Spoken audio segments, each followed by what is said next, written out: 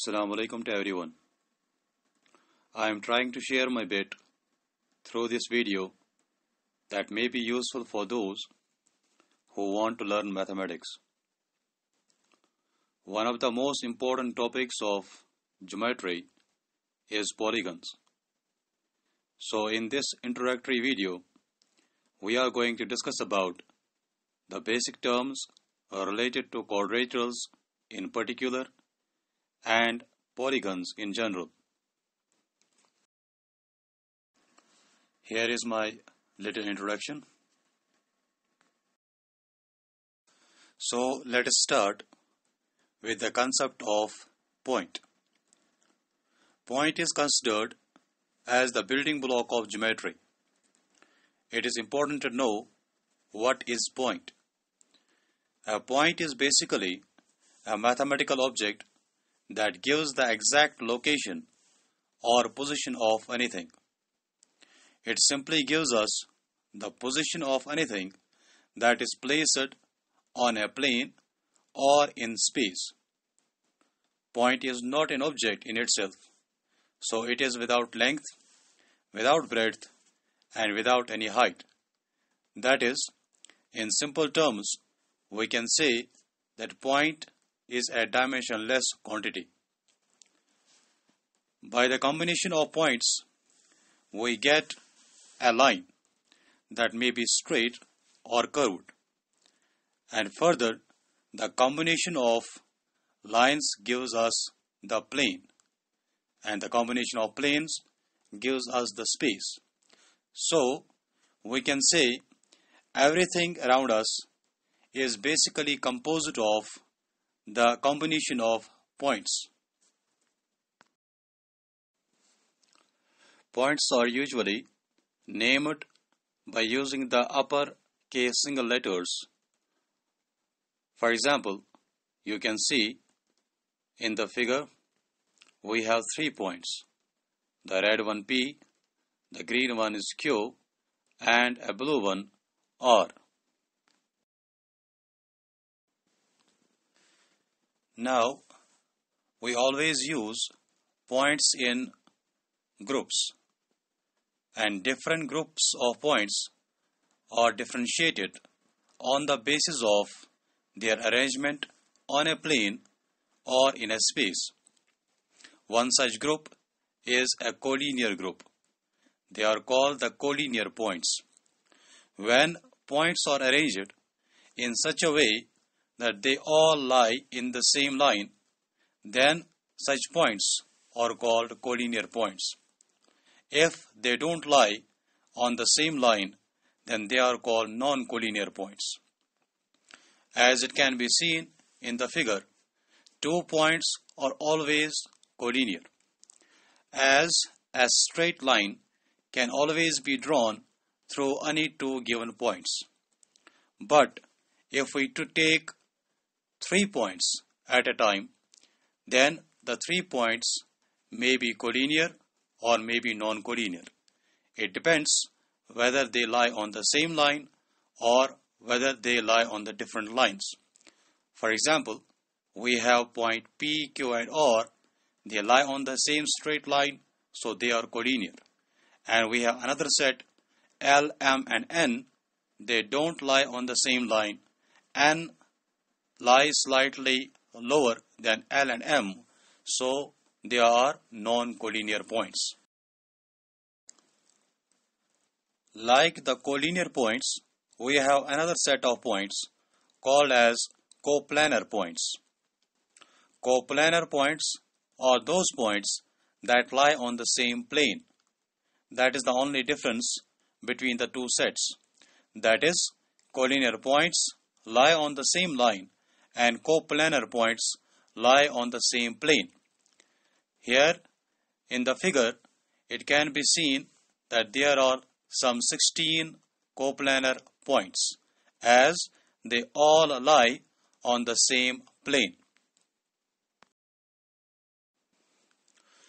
Now we have another important term called as join.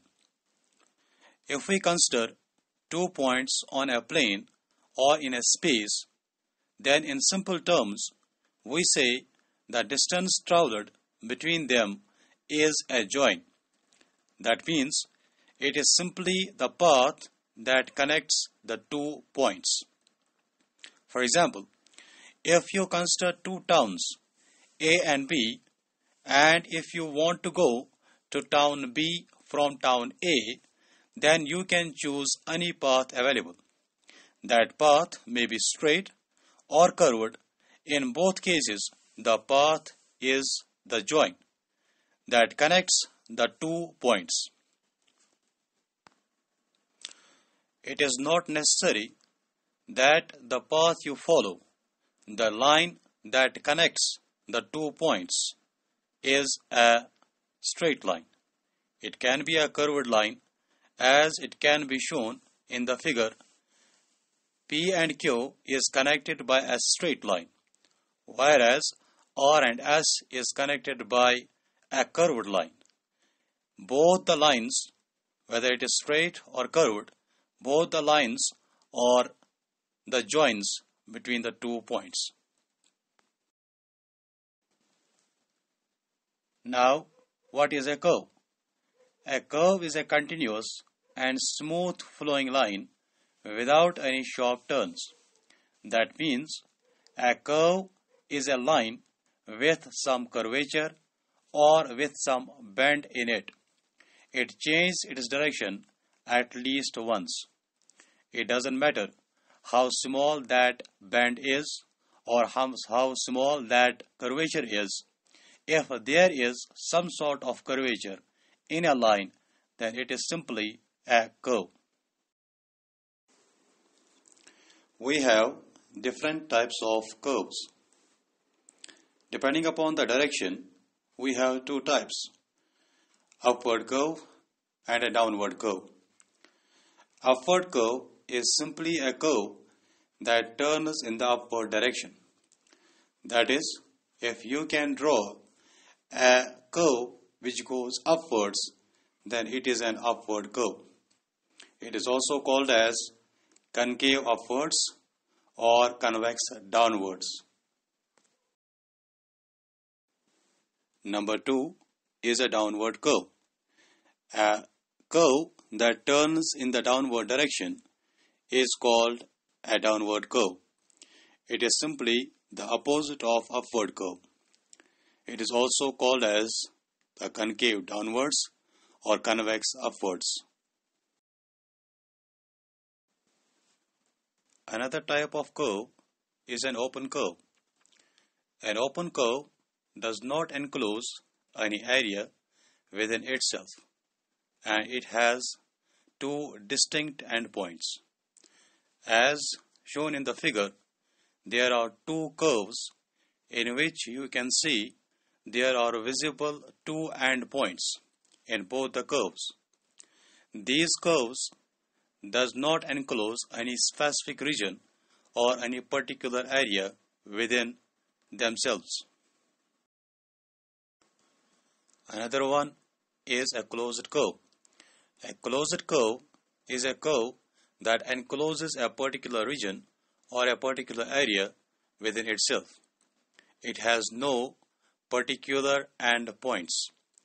It is actually formed by joining the endpoints of an open curve together. For example, circles and ellipses are formed from closed curves. If you can look at a circle, then you cannot say which one of the points from which the circle is formed, which one of them is the starting point and which one of them is the final point. There is no visible initial or final point of a circle. So we say there is no particular endpoints of a circle. Same is the case with the ellipses. Now we have the last one, which is called as the simple curve. A simple curve is a curve that does not cross itself. That is to say, when we join a number of points without lifting a pen or a pencil from the paper, then we get a plane curve. A plane simple curve is a free curve. It is not tangled. A simple curve changes its direction like other curves, but it does not cross itself while changing that direction. A simple curve can be open or closed, both.